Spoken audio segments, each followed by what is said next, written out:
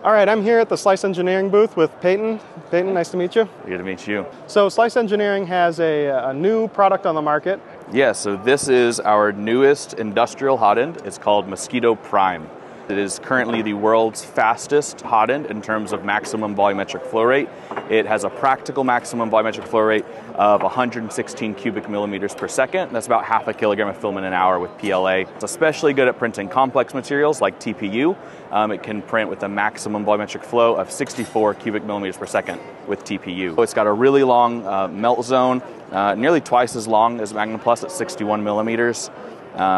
It's got up to 150 watts of heating power, 3 temperature sensors because you've got dual melt zones, but then all the standard benefits of the Mosquito hotend, the one-handed nozzle changes, bimetallic heat break, the rigid construction. So you use the term usable print speed. So Yes. You're saying 116 about is what you can make nice prints with? We have this white paper that our engineers wrote up, very thorough, where they outline our testing parameters and procedures. The true maximum volumetric flow rate was, I think, 180 cubic millimeters per second, but at that point, it doesn't look good. It's impractical to be printing that fast, so 116, that's the practical number.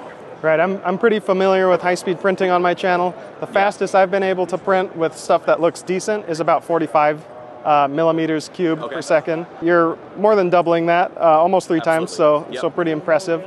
And like you say, when you start pushing those extreme rates, you end up with some little issues, like it'll start shooting to the side or not having good surface finish or whatnot. So let me take a look at this. I was looking at it earlier, and I noticed there's some really special features on here. One is that it looks like there's a heat break in the middle of the hot end. So what's going on with that? That's exactly what is kind of happening there. It's a second heat break to better manage the 2 melt zones. Basically, you're able to have better temperature control in each area. This temperature sensor, we want it to read the temperature of the bottom. We're isolating that zone a little bit, so that way we can just have better management of each of those independent heating zones. Okay, and what is the purpose of having 2 different heat zones at different temperatures? It just gives you more control.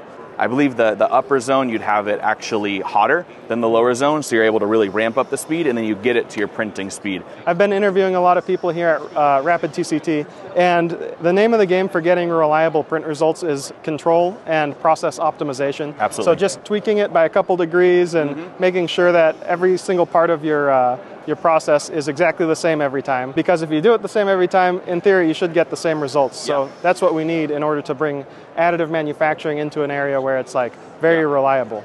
I also noticed there's like a heat shield around here on the bottom. What is this material? It's Aircraft grade aluminum, similar to our heat sink material. We currently already sell that for the Magnum Plus hotend. And so it attaches to this one as well. Okay. It just protects the nozzle from your part cooling. Cool, and we've got a nozzle here. This is Gamma Master. We are super excited about Gamma Master. It's an abrasion-resistant nozzle that does not require you to raise your nozzle temperatures like steel does. So you're able to print abrasive filaments, but you can print them at the standard printing temperatures. You don't got to raise it 5 to 10 C. It has a coating that we use on it, a new coating that we call low gamma. And what that is, it's an incredibly low surface energy coating that makes it anti-adhesive. The surface energy is actually lower than that of plastics and polymers, so they don't want to adhere to the surface of the nozzle. And what do you see as the main application for the Gamma Master and this new hotend? Gamma Master, we think, is for anyone who uses a 3D printer. Prime, the application, it's industrial. Now, is there any secret technology inside of here that you can share with us, or is it kind of under wraps at this point? Not secret, but there is one more thing that I forgot to mention about it that is pretty cool. Inside of the melt zone, there's an internal flow splitting die.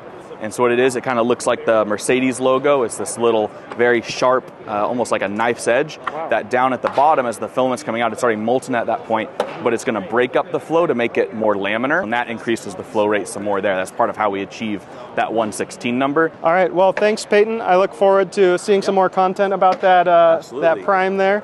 And you know, I'd love to see some extremely fast flow rates because I'm always chasing those cubic millimeters. Yeah, that's all right. what we do. Thank you. So thank you. I'll see you later.